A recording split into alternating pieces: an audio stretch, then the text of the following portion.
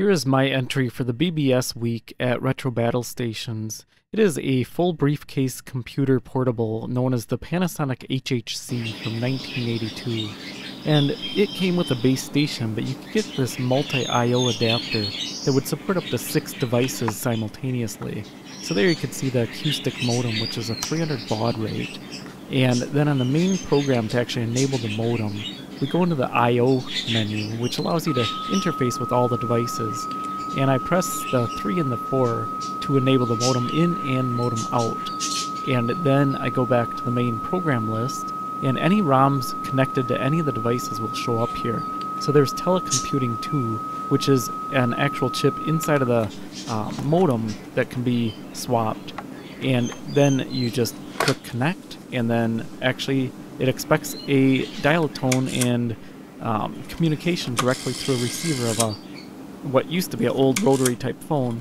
And here I am using a rotary phone, but I found that the volume just wasn't as loud as it should have been, so there was a lot of disconnects and corruption. So actually in the bulk of this video I'm using the phone that you see behind there, which is a slightly newer landline phone, but still with the same receiver end. And here we go, and we have connected. So you can see the welcome message and then the login screen.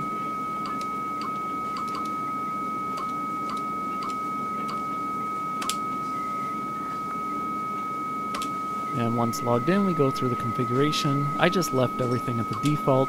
This screen is actually a 1 row by 26 character limit for the LCD, but it does support the video output, which I do have that adapter, and I will show a bit of that at the end of this video.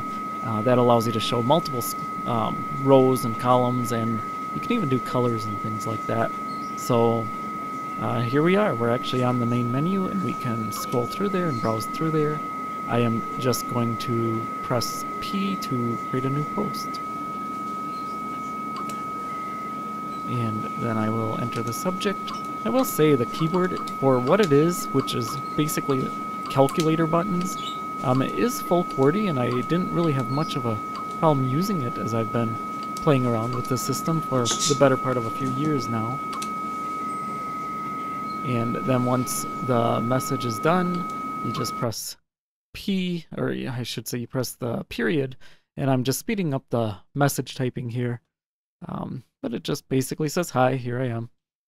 And once this gets done here, we will press the period, and that goes through the line editing modes and other options. And then when we're finally done, we just press P, and that should post the message to the bulletin board system using 1982 tech and an original landline phone.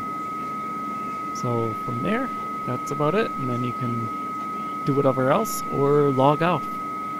And in a second here, I will pull up the video of the Quasar monitor hooked to this thing, so you can see the multi-line output from that. So here's the same exact connection, but we have enabled video output now. And this is running on a era-accurate Quasar machine monitor, and Quasar actually did produce these HHCs as well, so they were Panasonic and Quasar branded, and same thing. So it looks okay, you know, classic green text on slightly darker green background. But that's about all I had to say, and hopefully you found this kind of interesting. It's a pretty obscure system to see working at actual network connectivity here. And you can use that same software to also interface through a standard serial interface too. So there are quite a few interesting uses for this that I'm still sort of exploring. All right, thank you.